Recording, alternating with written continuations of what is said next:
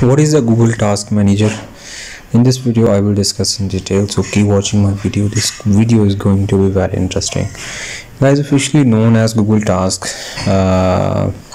this is to-do list by Google was actually first launched way back in 2008. It has, however, spent much of its existence being overshadowed by the tech giant's many other more popular features. But this all changed in June 2018 as part of efforts to enhance the G Suite experience. Google launched a series of changes, including added tasks to its core services alongside Drive, Calendar, Hangouts, etc. How to use Google Task? Simply put, Google Task is a task management service ripped down to its basic core.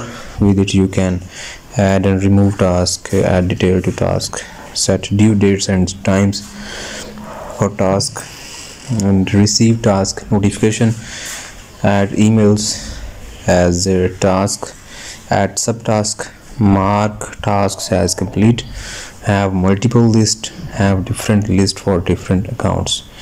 It pretty much offers the most fundamental feature of a to-do list in an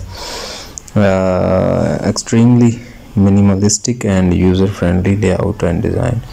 You can think of it as a digitized version of the traditional pen and paper notebook that you carry around with you, but this is integrated with your email and alarm clock.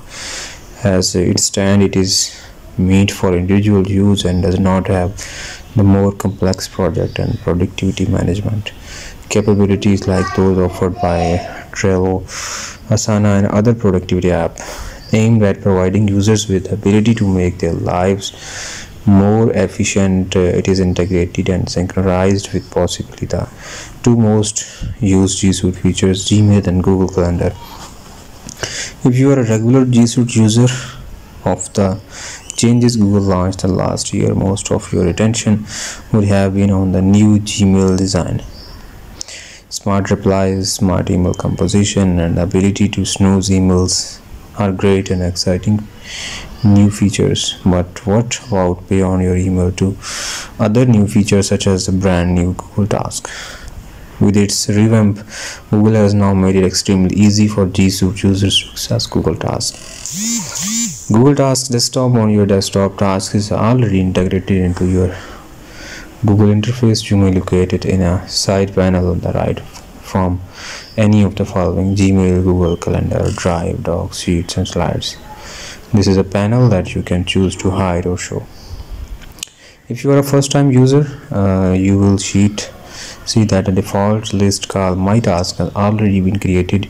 You will not be able to delete this list, but you can rename it to whatever you like.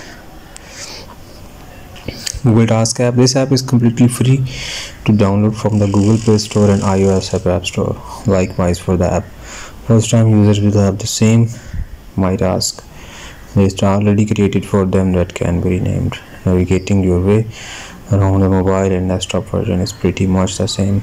The only difference is that the overflow menu on the mobile app is located on the bottom. I hope you will like my video. If you like the video, then subscribe my channel.